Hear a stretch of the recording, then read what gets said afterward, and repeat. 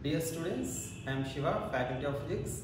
Today in this session, we are going to deal with the previous topic continuation, what we already known as insertion of the dielectric at constant potential for 9th standard students. Okay. Now let us continue our topic. So here already we know we have one capacitor, parallel plate capacitor, initially uncharged, thereafter charged to the potential V.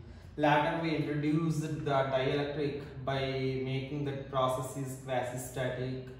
Okay, now here we can see in the previous video, so we have seen clearly. So before the insertion of dielectric, what is the charge on this plate? Plus CV. Why? This is connected to the plus terminal. What is the charge on this plate? Minus CV. But after the insertion of this dielectric, clearly we are seeing this charge is multiplied this factor K, this charge also multiplied this factor K. So from the theory of charging of capacitor, so clearly we know how this charge will develop. So before going to insert this capacitor, this battery just takes CV amount of charge from this plate. So this battery takes CV amount of charge from this plate and gives for this plate. Thereafter also it will take some more charge after the insertion of the dielectric. There we studied in the last video. After the insertion of the dielectric, charge there increases. How that charge increases? This battery again removes some more charge from this plate, again supplies to this plate. That's why this charge now increases. Now come to the discussion of this physical quantity. So now we are talking about energy. Energy nothing but energy between the plates of capacitor is stored in the form of what type of energy? Electrostatic potential energy. That electrostatic potential energy before the insertion, how much? This value now we can say half CV square. Half CV square. When? Before the insertion of that dielectric slab. Okay, after the insertion of the dielectric slab, what is that value? Half kCV square. Half kCV square. So clearly we are seeing now energy there increasing. Energy here increasing. So who will provide that energy to the capacitor? Energy there increasing now. So now what is the general question? Energy always constant. But here you are seeing after the insertion of dielectric, when it is connected to the battery, the energy is going to increase. Who will provide? Who will supply the energy? The energy supplied by clearly who? Battery. Okay. So battery will supplying the charge. Due to that supply of charge, what is increase? U increases. Electrostatic potential energy increases. So now we can calculate what is that increase in the energy. So increase in the energy now. Final energy minus initial energy. So what is this final energy? Half kCV square.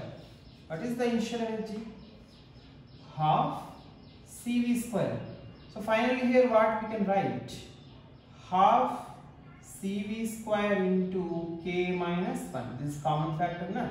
We are taking it out. Now we are writing as half CV square into K minus 1. Now come to the case. So we know that. So what we know? So from the theory of electrostatics we know that delta V is equal to external work done by charge. So external work done nothing but energy supplied by the external source. Energy supplied by the external source. Now I am saying here as E. This E will become delta V into Q. So this formula now I am using in my further discussion. So energy supplied by the external source or work done by the external source is equal to change in the electrostatic potential into charge Q moving through that change in potential. Okay, now come to the case. Previously what is the charge? Before the insertion, in the last class there we studied that. Before the insertion, what is the charge that we have? CV. After the insertion, what is the charge that we have? KCV. So what is the increase in charge? So increase in charge nothing but delta Q. We can say QF minus QY, nothing but KCV minus CV, nothing but K minus 1 into CV. So this one indicates increase in charge. Who will provide this additional charge? Who will provide this additional charge? This additional charge to the plates of the capacitor provided by this battery, what you are seeing at this potential V. Okay, this additional charge who are providing here? So this additional charge now providing to the battery by the capacitor. Now recall this expression from the electrostatics. By using this expression of what we can write, W is equal to, okay, work done by that external source, nothing but battery, is equal to energy supplied by the battery, that is equal to Q into delta V. Now how much amount of charge you are seeing here? K minus 1 into CV. This K minus 1 into CV charge now moving from where to where? Moving from this negative potential to positive potential, nothing but, suppose this is I am taking as 0, this one will become V. So what is the change in potential? Delta V. So Vi 0, Vf V. So Vf minus Vi, there what we can write? That is V. So Q represents charge passes through this potential difference 0 to V. So what is the charge there moving through this potential difference? K minus 1 into CV. So that's why here now we are substituting that value as K minus 1 into CV. Now it will become K minus 1 into CV square. Okay. So battery is actually supplying how much amount of charge to the capacitor? K minus 1 into CV square. But out of that K minus 1 into CV square, only half CV square into K minus 1 is stored between the plates of capacitor. Now think yourself where that remaining energy will translate. Okay, so clearly we are seeing now that remaining part of the energy is utilized by the external force. So why we are saying this is what type of process? Passive static process. So passive static process nothing but while inserting this dielectric, in order to make the dielectric to fit exactly between the plates, we can apply the external force always opposite to the motion of the dielectric. Nothing but that external force utilizes that remaining part of energy.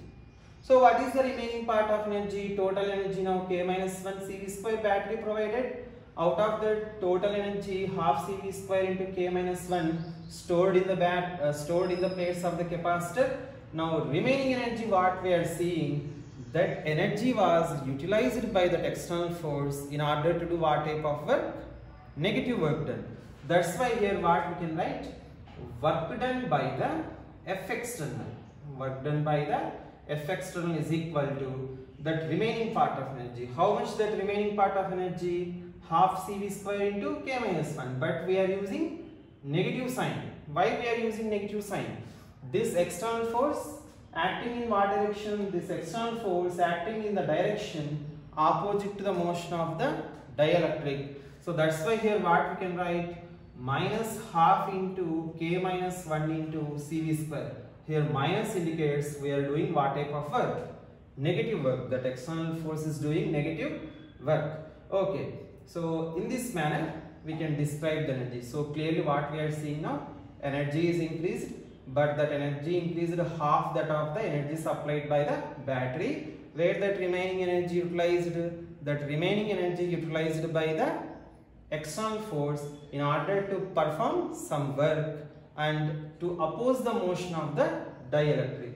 So that's why here what we can conclude finally, energy is increased. Okay. But it will just receiving half of that energy only. Okay students, this is the